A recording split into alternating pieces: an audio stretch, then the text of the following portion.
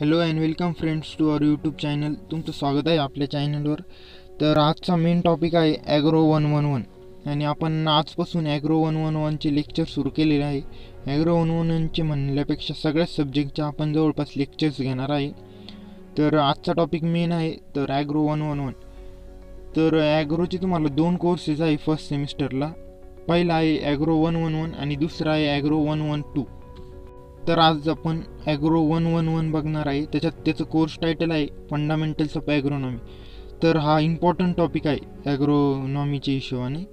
तर the main question is define agronomy and write scope and importance of agronomy.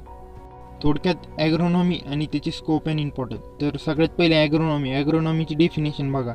It is the branch of agriculture science which deals with the principal and practices of field management for crop production.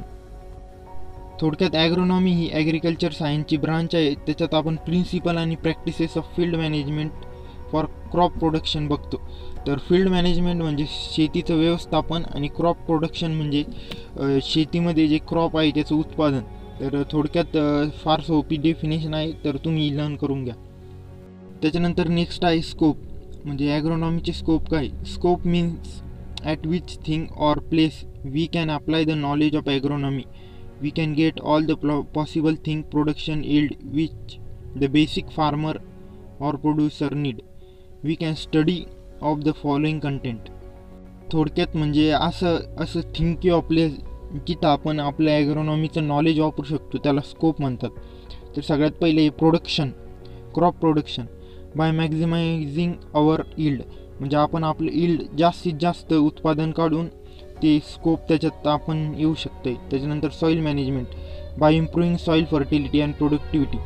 सॉईलची चांगल्या पद्धतीने fertility increase करून organic fertilisers वापरून आपण सॉईलची fertility आणि productivity increase करू शकतो. त्याच्यानंतर proper method of tillage प्रॅक्टिसची proper method. Tillage म्हणजे जे काही आपण मशागत करतो जमिनीची क्रॉप लावायच्या आधी, तर ते by using the modern concept of टिलेजचे modern concept वापरून ट्रॅक्टर्स यांचा वापर करून आपण कमी वेळात मॅक्झिमम प्रॉफिट पण आणू शकतो. Suitable time of sowing. जो सोईंगचा टाईम आहे, पेरणी लावणीचा जो टाईम आहे तो ॲक्युरेट पाहिजे. मग त्याच्यामुळं most important for seed germination and stability of plant. म्हणजे प्लांटची स्टॅबिलिटी ग्रोथ मेंटेन असते. म्हणजे प्रॉपर सीझनला लावलं तर प्रॉपर सीझनला प्लांट प्रोडक्शनला निघतं. त्याच्यानंतर प्रॉपर मेथड ऑफ सोईंगच्या काही proper methods drilling, debugging etcetera for maintaining plant population.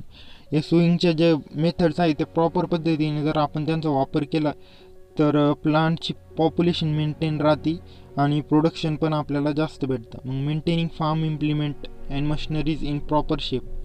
जे काही फार्मचे इम्प्लिमेंट आहे, मशिनरीज आहे जे आपण टिलेजसाठी वापरतो, तर त्यांचे जर आपण मेंटेन ठेवले तर ते ॲक्युरेट आपल्याला टिलेज प्रॅक्टिसेस होतील. त्याच्यानंतर management of livestock including there feeding, management and disposal of form and animal product like milk and eggs etcetera.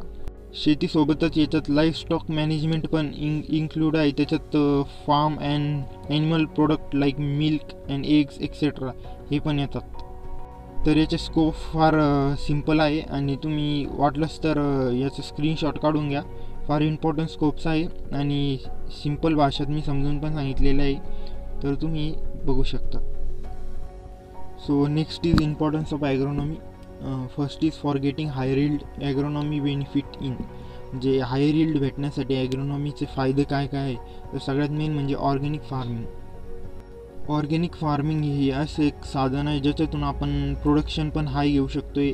त्याच्यानंतर सॉईलची फर्टिलिटी पण मेंटेन राहते आणि वॉटर होल्डिंग कॅपॅसिटी पण वाढते सॉईलची.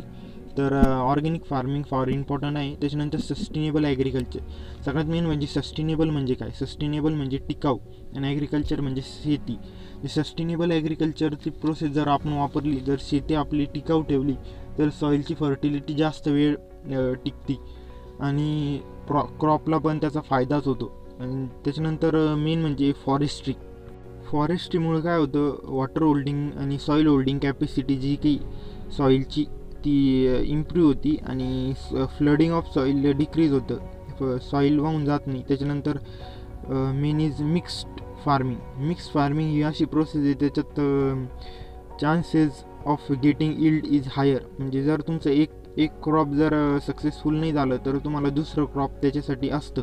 त्यात mix फार्मिंगमध्ये crops row wise mix केले जातात आणि रो वाईज त्यांचं प्लांटिंग केलं जातं ते मिक्स फार्मिंगमध्ये.